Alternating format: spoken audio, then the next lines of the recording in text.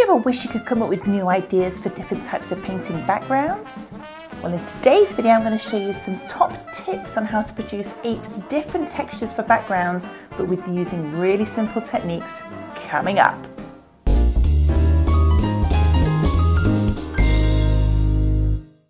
Hi again there guys, Emma here from Paint and Pinot giving you some top tips for all things art and design, and today is all about backgrounds, how to come up with new ideas, how to try different textures, and also some of those tools that's going to make it so much easier for you to try different background techniques. So let's get straight into the video.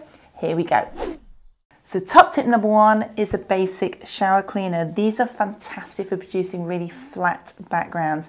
So if you're looking for something quite basic, or if you may be doing something that's a bit more pop arty and you just want a flat background of color, or even if you're just priming your canvas, these things are fantastic because they can drag a vast amount of paint across your canvas really quickly, and you get a much more flat surface than you would do if you were just using a paintbrush.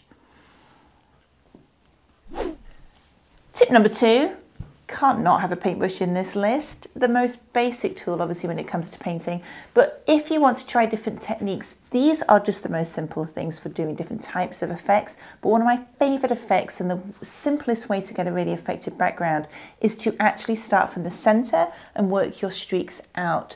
These are brilliant for things like floral designs. I've just done a recent ballerina painting where you can get that sense of the tutu. Anything that's even like a sunset, these are the really simple strokes that you want to try, but you want to get that straight wrist so you're not getting those bent curves as you're doing your lines out. Tip number 3, you cannot go wrong with a tissue. If you want to be environmentally friendly, you can use like a cloth or any fabric basically. I like using tissues because you just get a little bit more control. And the technique I'm going to show you this time is just simply to produce a flower effect like so.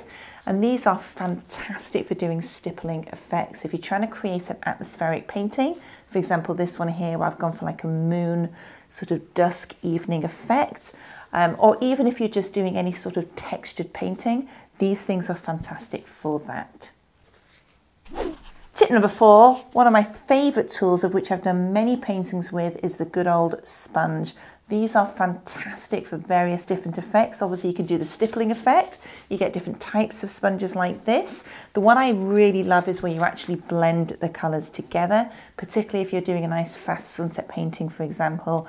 These things are brilliant at doing a vast area. So you can even go really large like a wall that I did recently with a Bob Ross painting, or then just on your simple canvas to blend the paint through. But if you want to have control, these are what you want to use, just your basic sponge.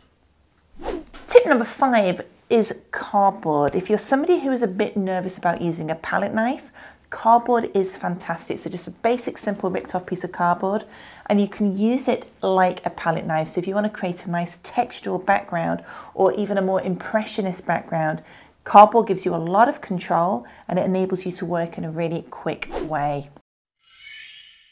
Sgraffito is where you actually load up your background with wax crayon, and then you actually want to paint over the surface with black acrylic mixed in with some fairy liquid or some washing liquid.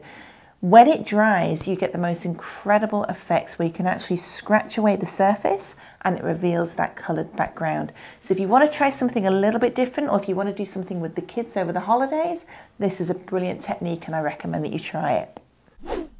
Back to my tissue, but this time to actually produce a textural background using just the circular motion.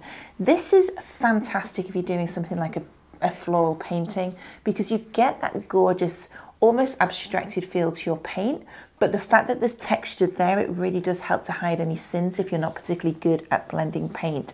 So give it a go, guys. You're basically putting the paint straight onto the canvas just with a brush to start with, and then you're working the paint whilst it's wet with this tissue, and you'll be amazed at the effects that you can get. And now if you're staying to the end, you're going to actually see my favorite trick.